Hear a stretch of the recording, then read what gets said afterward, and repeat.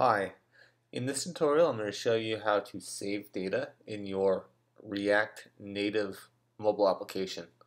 So because React Native uses HTML5 and JavaScript still, technically you still could use local storage, which is popular with other frameworks like Ionic Framework.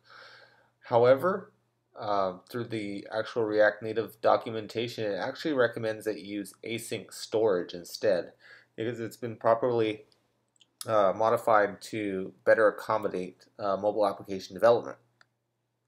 So for this example, we're actually going to use async storage.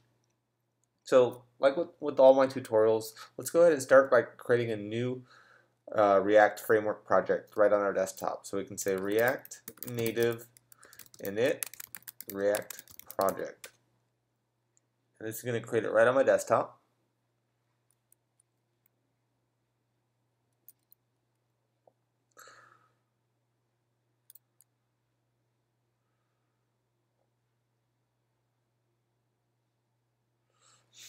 All right, perfect. So with that created, let's go ahead and open this project. I'm going to open it in my text editor here called React Project and index.ios.js.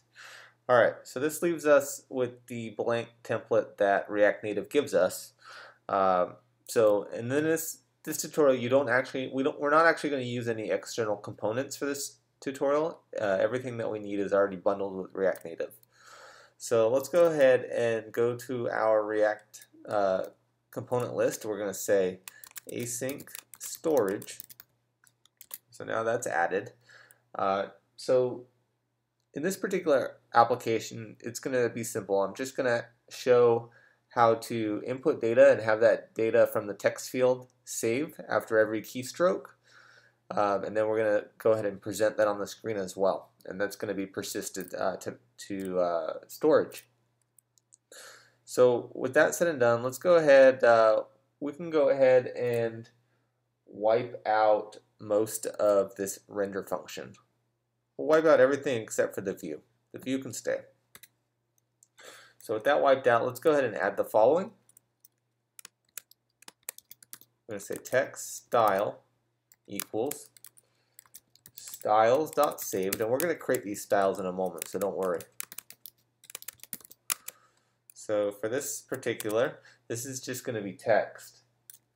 So we're going to say this.state.myKey, and we're going to go ahead and initialize this state. So it's going to be blank when the application starts for the first time ever, but then we're just going to go ahead and load the state every time there's a change. So we'll get back to that in a moment. The next thing that we're going to do is we're going to add another view. So we're going to say view. Let's go ahead and close that so we don't forget. And inside this view, there's going to be a text input field. Text input. So before we start adding the rest of this text input, it should be noted that we haven't added it to the component list. So let's go ahead and add it to the component list. All right, so that's added. So now we can continue working with it. So for text input, we're going to say style equals, let's say styles.form input. We're going to give it a callback here for on text changed. And when text is changed, we're gonna use the text that it now is, and we're gonna pass it to a function that we're gonna create in a moment. So we're gonna pass it to this save data, and we're gonna pass in text. So this uses the whole lambda type function that React likes to use. All right. So after on text changed, we're gonna go ahead and say value equals just an empty string, and technically you don't even really need anything there, but we're going to add it anyways. So close that off. Now we can go ahead and go outside of our view, and we're going to add some more text, just some instruction text. So we're going to say text style equals styles.instructions. Let's close that off.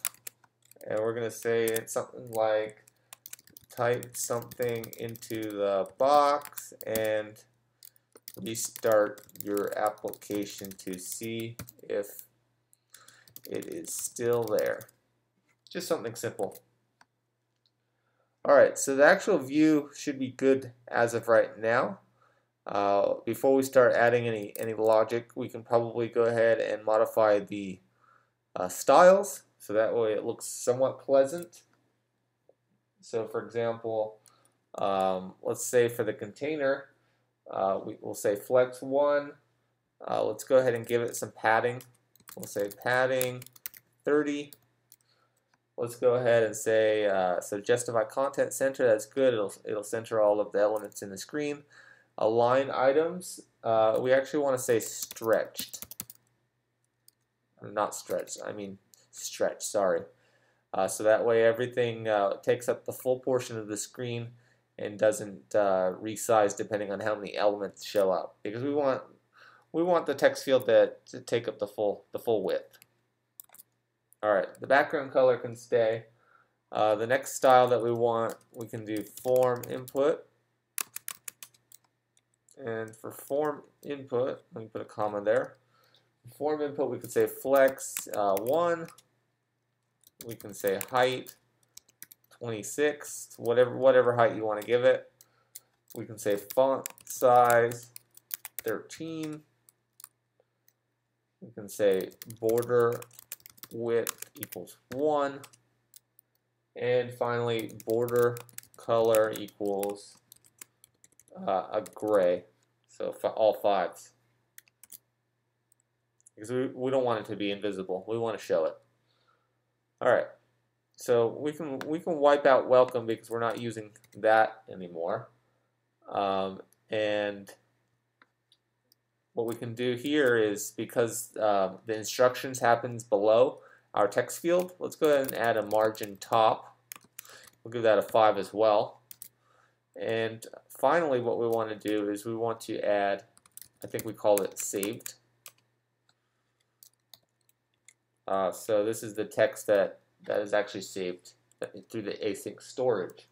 So we can say font size and give that a value of, say, 20, something large. Say text align center. And we'll say margin 10.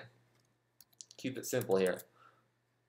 Alright, so at this point in time, we have everything kind of configured. So we can go ahead and let's open up this project in Xcode. We're going to see what it looks like.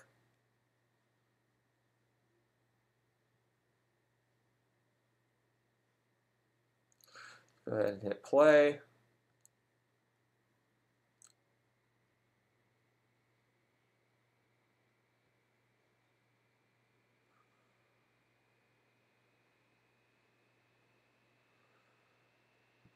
Alright, so we got a bunch of errors, and that's because we haven't initialized the state myKeyValue.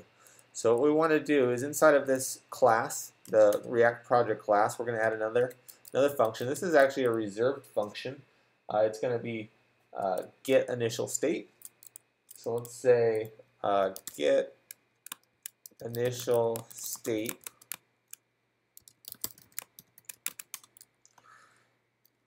And we're going to say, we're just going to return an empty object. And we're going to go back into Xcode, and we're going to do a good old Control R here. And we've got an unexpected token on line 23. So, oh, that's because I forgot a comma here. So I put a comma after get initial state. We'll go try this again. And it didn't error this time. Of course, the state has nothing. We still haven't set it, but we've made it so that way it won't error out this time. Which leads us into actually working with the async storage.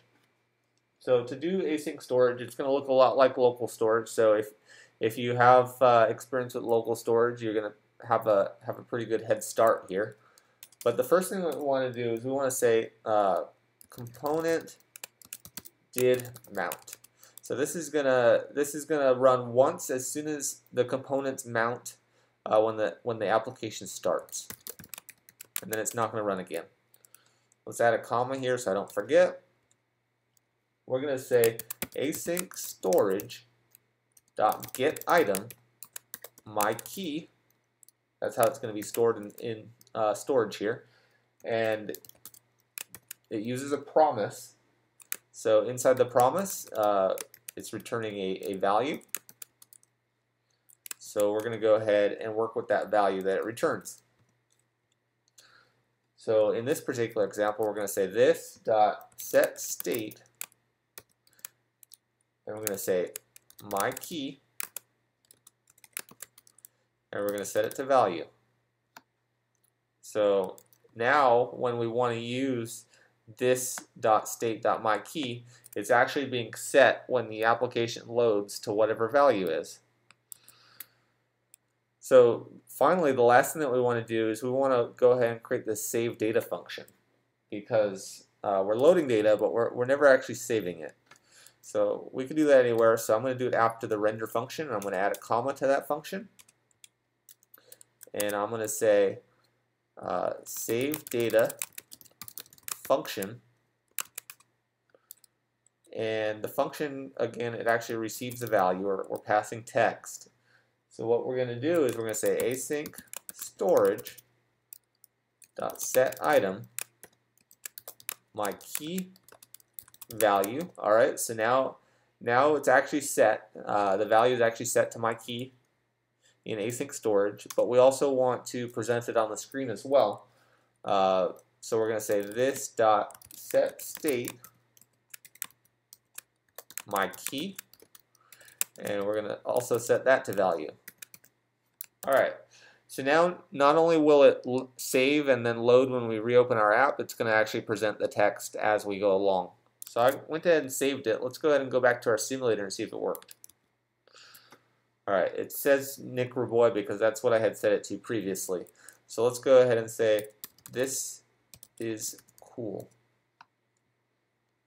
and see if that does anything for us.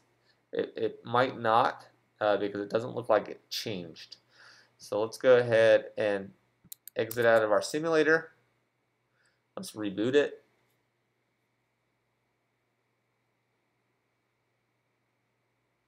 Yeah, so it didn't change. Let's try it one more time just for kicks. Yeah, so it didn't change. What should happen is Nick Raboy should change as we type along. So let's go back into our source code and see if we can find this problem here.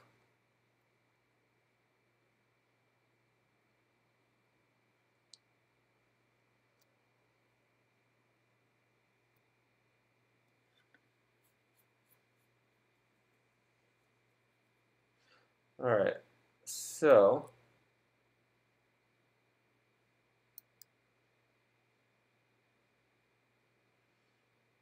it looks all right. One thing I did notice is we never set it to done after our promise, which is a good habit to do. As far as everything else goes, let's go ahead and add a log here and see if anything spits out.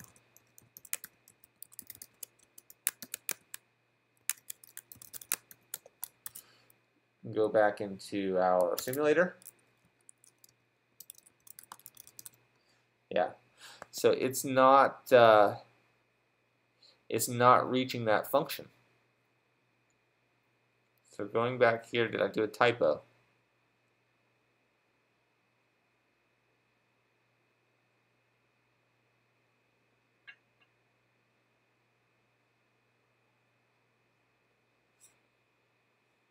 Yeah, I did do a typo. Now that I look at this, it's not on text changed, it's on change text. So pretty sure we don't need this console.log anymore. So let's go back into our simulator. This is a test. All right, so that changed. So I'm going to go ahead and quit the simulator, and I'm going to rerun it. And see, it still says this is a test. So that was pulled out of memory, out of the async storage. So it really wasn't too hard. Most of this tutorial was actually spent styling the front end rather than doing the actual saving and loading. We only really did like 8 lines of code for saving and loading. We worked with the async storage get item, which is similar to local storage.get item, as well as async storage.set item. And then we worked with a bunch of states. So it wasn't hard to do this with React Native.